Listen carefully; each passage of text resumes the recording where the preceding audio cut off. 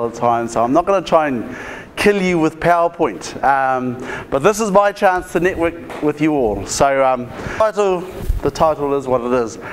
But if anything from today's presentation, I want you to take away this message. This is the most important message of the day. I currently reside in Hamilton, but I'm an ex-Gisborne boy, ex-Lytton High boy, so loving it, love the living here and so forth, but when you're up in the Waikato, you got to support. So that's one of my major networking plugs, is yes, we are the champions and the game was awesome. If you were lucky enough to be there, good on you. I couldn't, I had to do it from the comfort of my couch, but it was an awesome game. So another year down, back to back, so just awesome for the fellas. If you support the other teams, ka aroha, it's all good. There's another year coming, but yeah, no, that was pretty cool. So what am I supposed to be doing? What is this about? Networking. So last year we did the TechXpo and we looked at, okay, what can it do, what's it about? This year, obviously we've extended it, or the group have extended it, not me, and we wanted to basically, well, I want to enhance the networking opportunity. Now, as Māori, as New Zealanders, as Kiwis, networking it pretty much comes naturally. However, my personal opinion, this isn't an overall thing, but my personal opinion is more of us need to think a bit globally, more globally, and I think we are getting to that. I've seen a couple of presentations today, the one this morning from Drew, I thought really had some poignant points around thinking outside the box, around how you approach networking. So my question is networking, so what? We all do it. The world is actually smaller than you think. And especially for our youth, they're out in the world more than we are digitally, online. So what does that mean? Basically the quote and I don't know who made this quote, but basically, be careful whose toes you step on today. They may be connected to the foot that kicks your butt behind tomorrow. There are other versions of it, like it may be connected to the foot or the butt you have to kiss later on. But basically the world is a smaller place now. You've heard the sayings of, you know, there's 2 degrees of separation in New Zealand. In the digital world, it's about a click away. 2 clicks of separation, really. So my I suppose, phrase to the group is, the world really is smaller than you think. You are actual global citizens right now. The Facebook users, which I know is out there with everybody. And I think it's an opportunity for us to use it in a way that we haven't thought of before.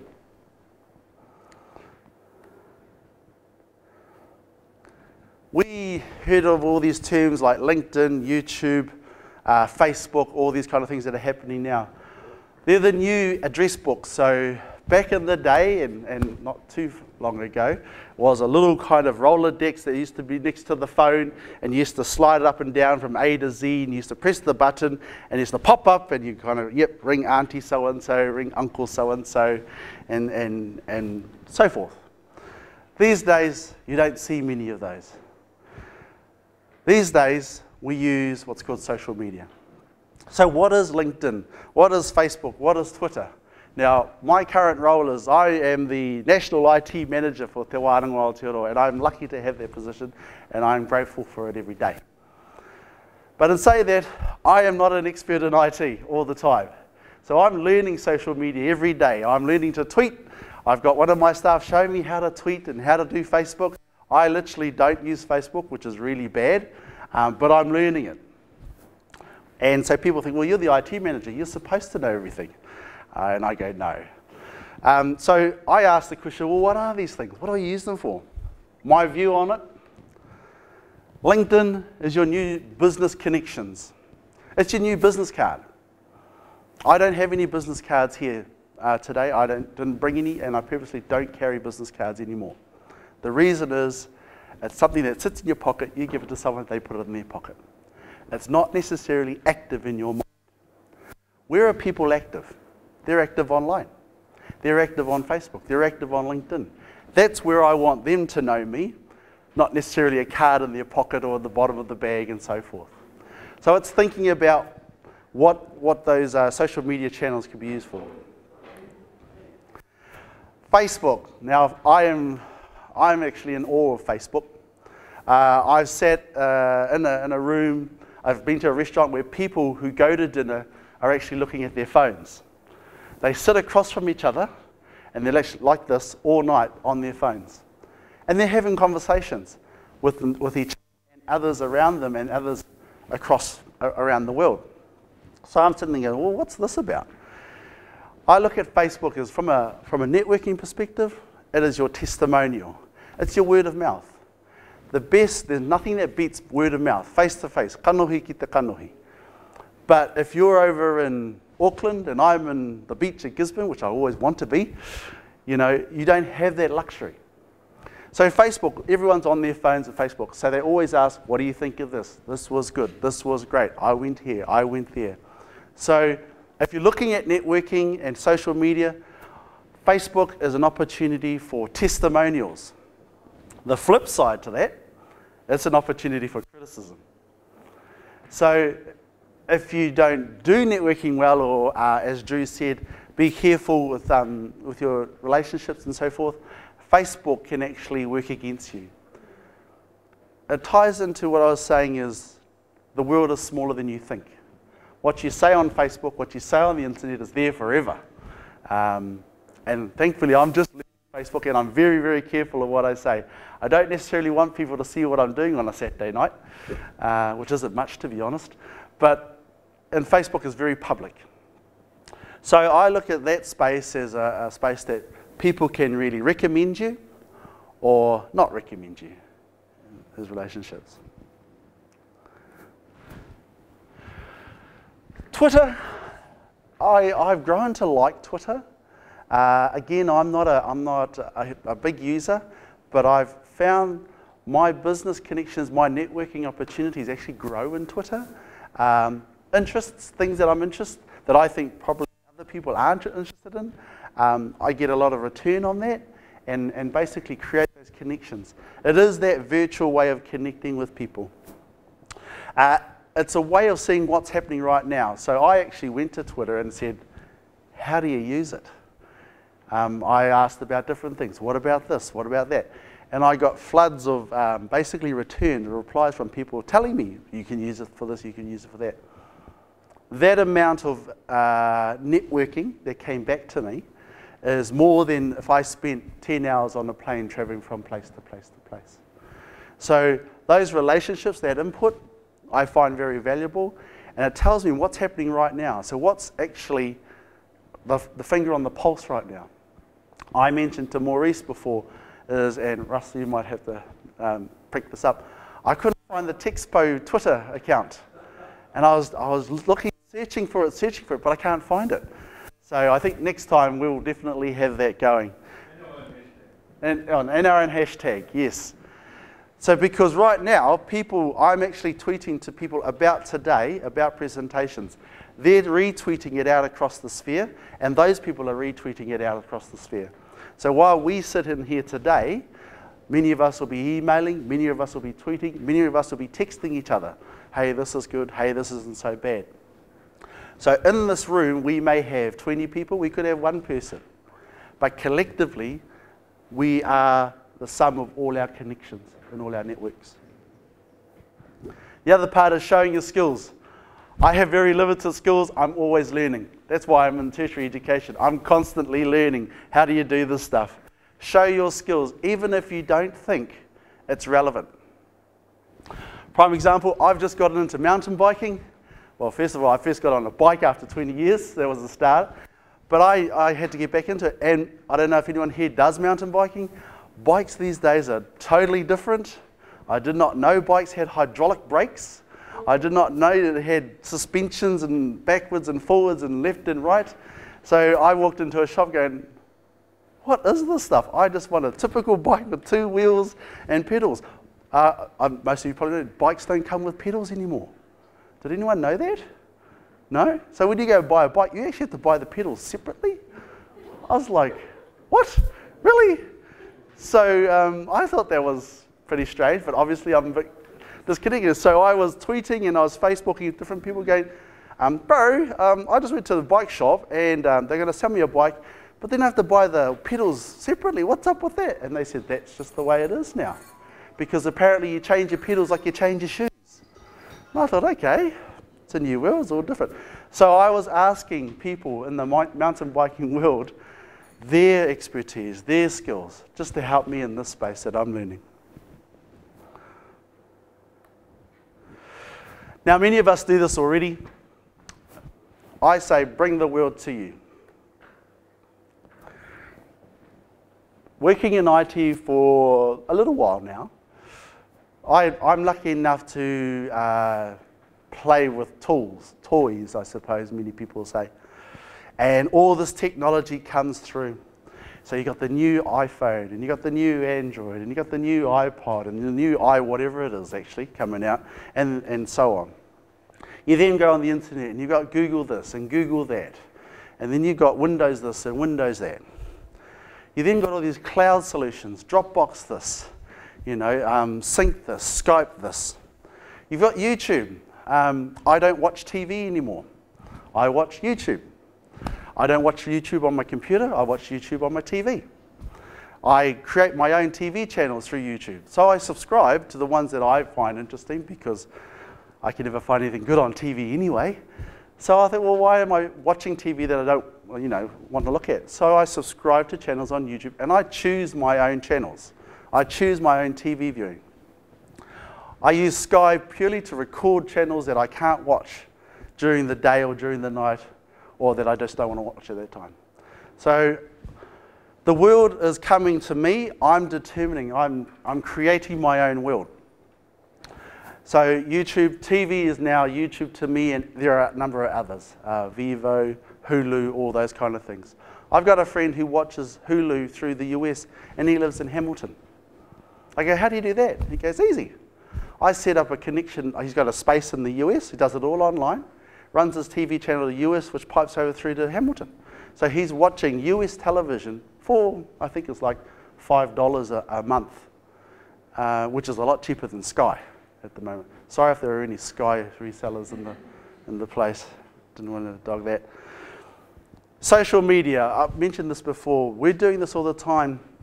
And you'll see a lot of businesses, and no doubt those of you who are in business right now are thinking, I need to get my web page, my Twitter page, my Facebook, and I need someone to run that, and it's got to be active, do that. Choose your social media channels carefully.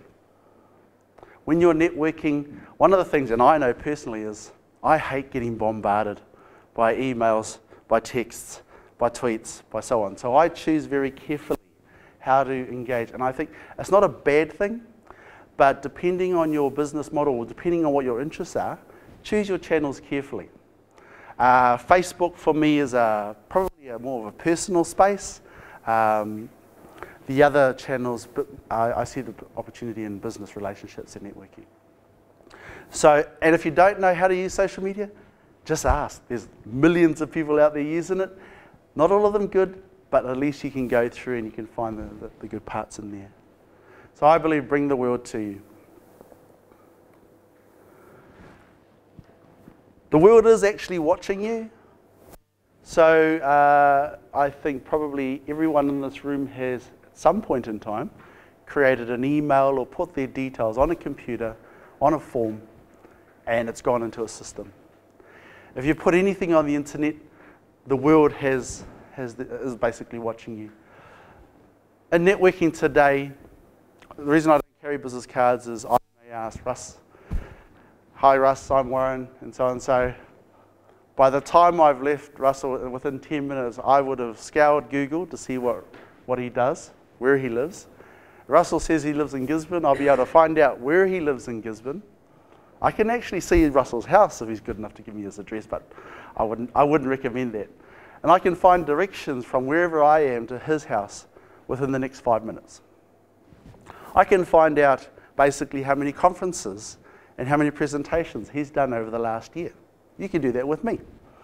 I can find out basically what he does on the weekends. It does sound a bit scary. And no, I don't work for the GCB, sorry.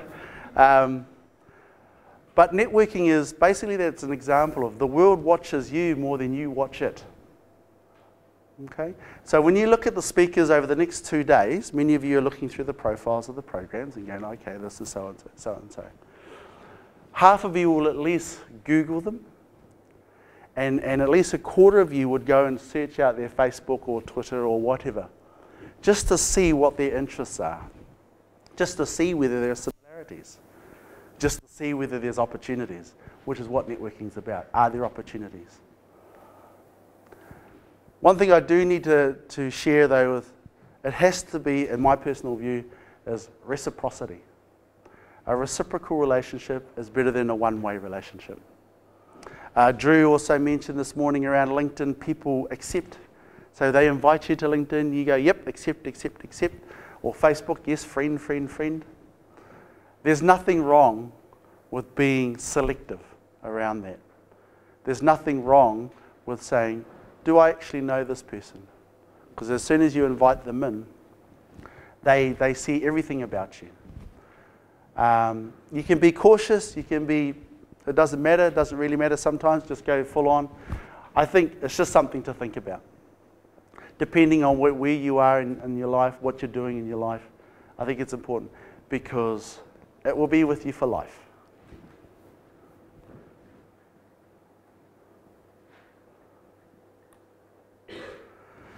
I love this part.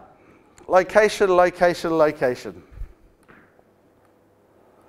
One of the things I am lucky with my job, and hopefully many of you are with yours, is that I have, my workspace is basically a flat desk. That's all I need.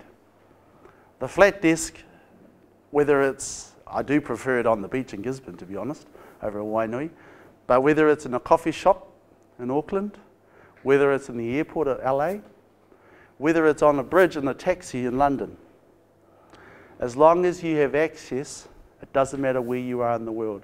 And I'm a big advocate of the potential of what Gisborne has to offer. The potential I see is the beaches along the coast. The potential I see is the people, and I witnessed that today with the Lytton High School students, the brain power, the creativity that sits here, that generates within the East Coast, within Tairawhiti, that is not, and not to be mean, stunted by the big city kind of thinking, by the cubicle office type walls that I believe limit your creativity, by the structures within business corporate areas that basically close in on that creativity to a point where it sometimes squashes it. I totally believe that providing a service from your deck at home while in the sun is much more happier and much more productive than in a cubicle in a cold kind of level 1 building somewhere. So that's where the potential. Location, and many of us got examples. When I was first starting out with Facebook, I was actually in LA, and a person from Tairawhiti Facebooked me to ask for my wife's contact details, who was in Hamilton. And I was like, well, hold on, I'm over here, and you're asking me how to get a hold of her, and she's literally 15 minutes down the road. However, they didn't know where I was, well, not except for my wife, but the person who was asking didn't know, oh, can you just tell me? And so at that point, I thought, it doesn't matter where I am in the world, she could get me within that minute. So of course, I said, yep, go here, go there, go there. And by the way, I've just got to get onto a plane. Has anyone else got examples of that that's happened, you know, being in different places and connecting? So I think that's definitely one of the beauties of technology, one of the beauties of what networking should be, what networking should, sorry, you were going to ask something? I was just going to say that this morning I was on a television conference in Wellington, sitting on my couch in my best gown and sun, getting coffee, and they were all running around in their office down there. It was quite amusing. Yeah, yeah. It's quite nice. I was like, ha, ha, ha. It is great. It is great. And many of the time when you get that urgent call and you're driving on the motorway to somewhere, it's easy enough just to pull over, do what you need to do while they're all running around. And yeah, it is good. And I love that. I love being out. I love being out of the spaces that we don't need to block ourselves in. So I'm hitting the 19-minute mark there, Russ, and I'm very much around time. I like to try and keep on time. So to end with, this is actually my business card. That's who I am. There's the business stuff at the top. The bit that I'm really interested in, I'm interested in mountain biking. So if anyone here who does mountain biking, who knows some good stuff around that, please tell me. I lived in Gisborne, born and bred in Gisborne. I haven't yet. But apparently people say yes. They say that, have you done this? Have you done that? I said, no, not yet. Living in Gisborne, unfortunately, I was a terrible surfer. I was just no good at it, so I had to find something else to do. How do you get a hold of me? The number one thing is I don't carry a wallet either. Mind you, I don't have much money in it anyway, so it doesn't matter. But the one thing I do carry is my phone. So here's my phone number. Feel free to text me, whatever. That is the one thing everybody I know carries. Twitter is where I am on Twitter. Google Plus, again, I'm learning Google Plus, the whole Google Hangout. I'm not sure if anyone uses that. I find there's huge potential in that as well, especially connecting businesses. There's the old school email, and I have found, sadly, only the old people use email. And when I say old people, anyone born before the year 2000. So, yes. And of course, Skype. Skype is just a number of other things connecting. So now, before I get a number of, hopefully, but if not, that's fine, introductions, a digital introduction to me, just say, hi, I watched your presentation at the TechXpo, and then I'll go, cool. And then by the time you finish that, I would have Googled you, I would have found out where you lived, and hopefully what your interests are. So, yeah, that's me. That's me around networking. The title actually says the essential networking, how it's essential to business and IT strategy. Business and IT strategy is just the fluffy words for a plan to get to the future. That's all it is. You can't get there alone. And it's great to link with your whānau. It's great to link with your businesses around you. It's great to link with home, people from home who are like-minded as well. So that's me. Kia ora tātou. Thank you very much for your time. By the